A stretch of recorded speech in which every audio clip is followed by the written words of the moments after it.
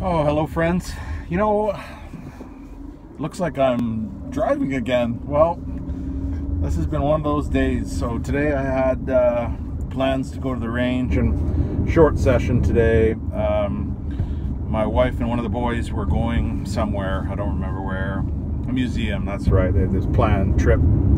Anyway, I had to be back by, noon or so and rushed down to the range first thing this morning, only to find out that they were short a volunteer and there was no range officer present, so they couldn't open the rifle range. So I waited around for a little bit, but there was no real option, and I couldn't volunteer because then I couldn't shoot myself. So like, shoot, you know what I mean? So I basically had to leave, and then my wife and son were about to go, and only to find out that the museum has changed its hours and it's closed on Sunday. So here it is, 1 o'clock in the afternoon, and I'm bombing back to the range. And thankfully it's not too far. It's only about a 20 or 25 minute drive. I guess that's far. Anyway, I was talking about fuel earlier, and here I am wasting fuel. But I really have to go today because I have to get this Lakefield sighted in, because I don't have a chance this week to go to the range, and my wife's in school, working because of school next Saturday, and the match training day is next Sunday, so I don't have another opportunity to sight this gun in. So I really wanted to go today. I wasn't really sure what I was going to do, not being able to shoot today. So I'm going to take off there for a couple hours and see what I can get done, and hopefully I can get it at least sighted in and at least show up to this training day with kind of an idea on what's happening. And that's if the Lakefield performs. It's dismal normally, so I don't know. I don't really know other than that. So anyway, I'll pause it here because it's just more driving, and I'll check in with you guys when I actually get set up again. Hello friends. So got the Lakefield out today. Beautiful rifle,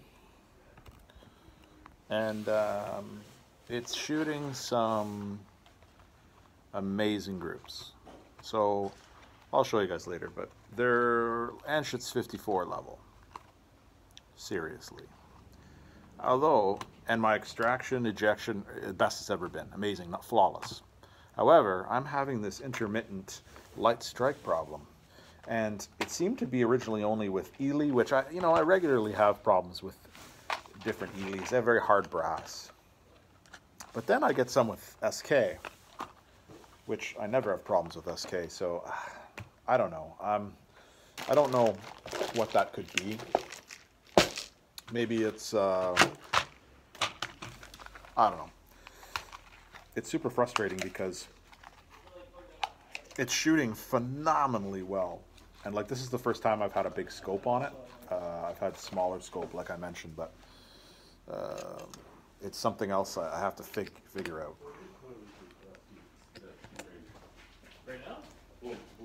Which, like, I don't mind figuring stuff out, but I kind of just like to shoot this because, man, it's shooting. And I figured out that it likes an extremely tight hold.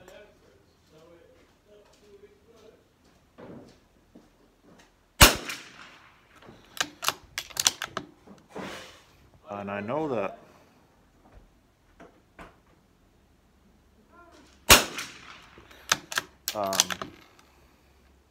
from before.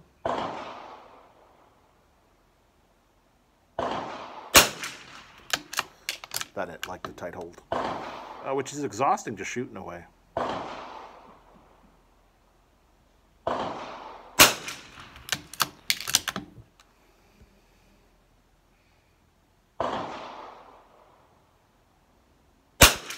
Like,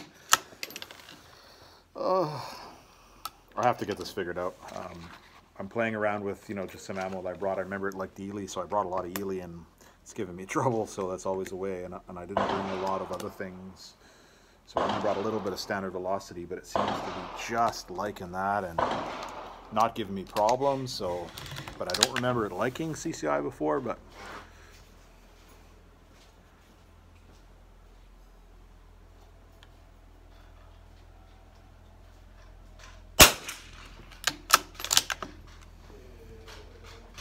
Really tight grip. Back into my shoulder.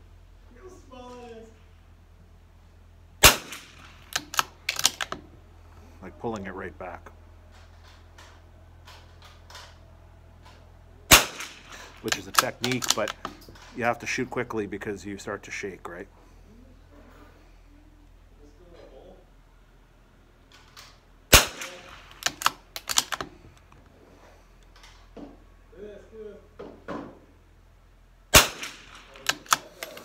Whoa. Whoa. Oh, I love days like this. So, I haven't had one issue with CCI standard velocity. I'm not just saying that because I always seem to shoot it. It just, like, it is what it is. But I've had many with Elite today, and its favorite ammo was Contact. Smallest group of the day has been Contact, but then I had constant problems.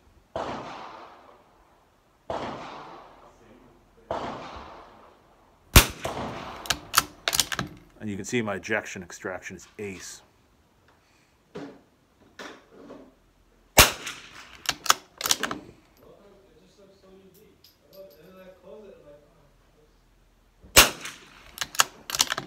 The groups aren't as tight with CCI standard velocity, but they're good. Well, I shouldn't say that. They're good.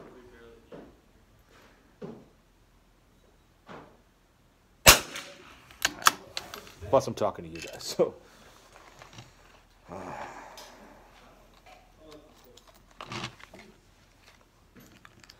I got to figure out the light strikes.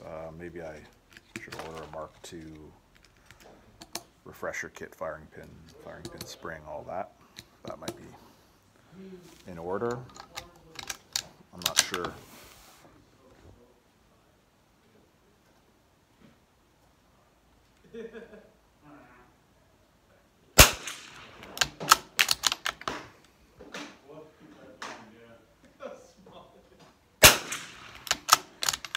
See, just extraction is making my day.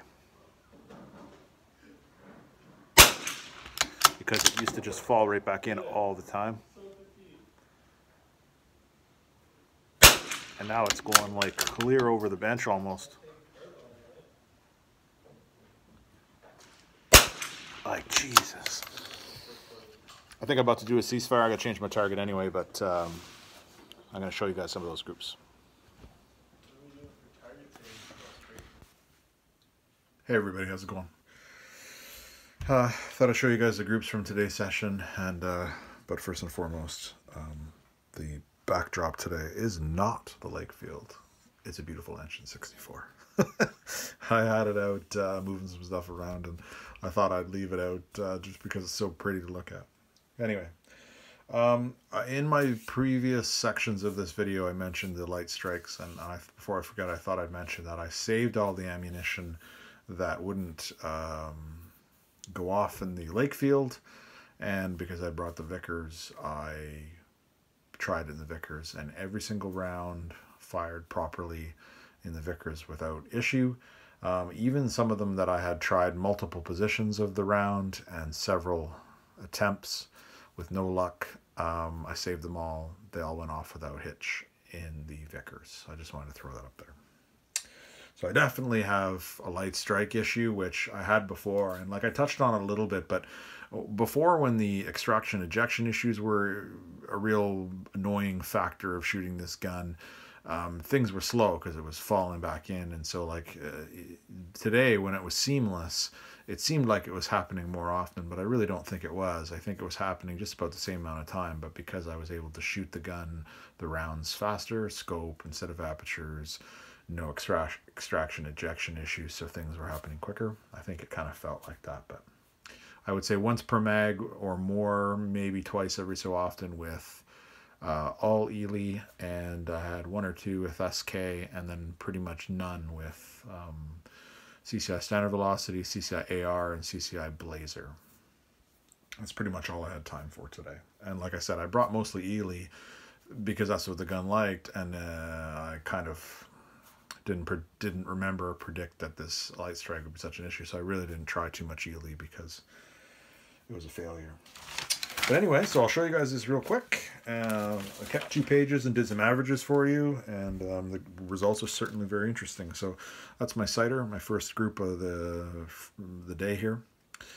And I also want to add that I played around a lot with these groups with hold, and the more I shot, the more I realized it's a very big gorilla hold into my shoulder, and with full weight of my head on the buttstock, like pressing into the rear bag. Probably one of the firmest grips I've ever had to shoot a rifle is this one. Very, very, very firm hold. So you'll see like a group like this, and then a group like this, and a group like this. This is explainable due to hold. And so when you let the rifle free recoil, this is what happens. And so that's what I did. I was like, whoa, that can't just be from hold. Tried it again. Boom. Yes, it did happen again. Got a gorilla hold on it again. And our group shrank. So that's what you see. Hold, tight hold, loose, loose, gorilla hold again. Okay? And so going forward, I held it as tight as I could. I did play with it a couple different ways. Like, does it like pulling in more? Does it like different ratios? So there will be slight differences, but ultimately I found a good way to hold it. So I did some averages here. So Ely Subsonic had an average of 0.702, but some of these were due to a loose hold, and it certainly would have been like that. I would probably figure the other two, if I'd helped, it would be about there. So I'd probably say it's about a 1/2 inch. Okay. Pretty consistent ammo too, otherwise. I shot some others that I don't have here, but it was very good. Its favorite ammo before, when I tested for apertures, was Ely Contact. As you can see, that's a phenomenal group. And then this one next. This one was due, honestly, because I had so many light strikes, like one after another with Ely Contact. I was getting so irritated that this group suffered. And then I was so mad I didn't shoot any more Ely Contact. I didn't waste the ammo because I couldn't get it to ignite. Then I switched to SK Standard Plus, and I think in this 4-shot group here, I had 1 light strike, maybe 2, but I think it was 1, and the average is 0.437. So some pretty nice groups there. Can't argue with that. Then I switched to CCI Standard Velocity, which opened up slightly with the, the typical CCI flyers, but some pretty respectable groups in there as well. Average was 0.552. So like, let's say this gun is, I would say, a sub 1/2 inch shooter at 50 with ammo that it likes on this page. And I had no light strikes with Standard Velocity. So then, because, Ely was a bust, I broke out what I had in my range bag, which was some CCI AR and some CCI Blazer, because, I shoot that in my Schultz & Larson, and so I usually always have it in my range bag. So I pulled out some of that. And let me tell you, I wasn't really prepared for this, but I'll say that if you guys remember the Savage TR video, the Savage, its favorite ammo for testing was the CCI Blazer. I got some in the .3s. And so I shot a full page of that stuff. Actually, I shot 3 lines of the CCI AR with a .383 average. And one of them was this is Blazer actually, 0.86 with the Blazer. 0.268 with AR, 0.288 with AR. Absolutely shocking groups. 0.313 over here. So Blazer's average was 0.403 and AR's was 0.383. So the reason I want to say that, and I bring it up here, is that the winners of the day, the smallest group sizes and averages, were these high velocity ammunitions, beating semi-premium ammunition, or at the very least keeping up with the 1 premium ammunition, this Ely Contact that I tested, which is, I guess, semi-premium, but here it's, it's on the price wise of being premium. But I can't discount this, and I had no failures to ignite, extract, eject with this high velocity ammunition. So this begs the question, right? Like, this is like my Schultz & Larson. Why, I don't know, but the Savage TR is like that as well. I've had several Savages that are very accurate with high velocity budget ammunition. However, the results usually fall apart at 100, which is another problem all in itself. But anyway, I can't have anything but a smile on my face looking at groups like that. So for me, the winner of the day was CCI AR again, just like in the Schultz & Larson. If you remembered, it just slightly edged the CCI Blazer in my testing when I tried it in the Schultz & Larson with very similar groups. So this Lakefield target rifle from the 90s. Basically kept up with the Schultz and Larson with a loophole scope and a 1-ounce trigger. And that this Lakefield has nothing like a 1-ounce trigger. So it's kind of given me something to think about, which is why I'm not upset at all about the light strikes, something I got to investigate, because improved firing pins, spraying ignition would improve groups even more positive ignition. So I am absolutely blown away with these groups. I'm super excited. I got to do some more testing. Definitely gonna have to test this ammo at 100 now. But anyway, I'm gonna leave it there, and I'm gonna kind of think on it today and decide what my next action will be. But it's probably going to be rebuilding that bolt with new parts and picking up some more different kinds of high velocity. I know SK has a high velocity and Ely has a high velocity. I might have some of the Ely high velocity. I'm gonna have to look, but I'd like to try those and see, because perhaps the rifle likes high velocity, which is a possibility, and go from there. But anyway, I want to thank you guys for watching, and the start of this video was kind of weird and missing out on the range and all that, but today paid off. I'm really glad I went back to the range. I'm really glad I shot what I did today, because I learned a lot. So anyway, thanks a lot for watching. Any questions or comments, leave them below, and I'll catch you the next one.